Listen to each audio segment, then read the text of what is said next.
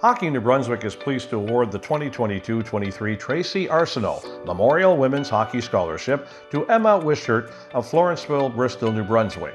The scholarship is valued at $3,000 and is a privately funded scholarship established in Tracy Arsenault's memory by her widowed husband, based on a proposal made by Tracy prior to her passing.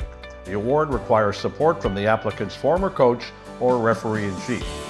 Le hockey était omniprésent dans l'enfance d'Emma.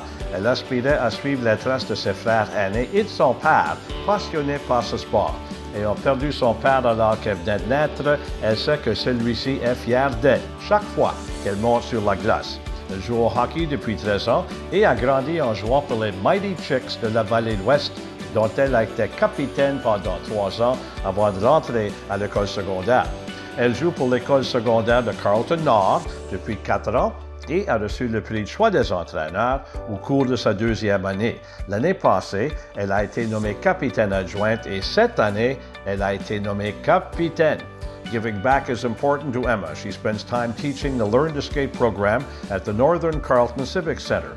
She also helped the March Break Day Camp, which has accumulated over 40 hours of volunteer work in the past 2 years. Emma worked for the town of Florenceville, Bristol last summer as physical recreation and activity organizer. Here, she assisted with sports programs and volunteered to coach the U7 baseball. Emma a été acceptée au programme de baccalauréat en kinésiologie à l'Université de Nouveau-Brunswick.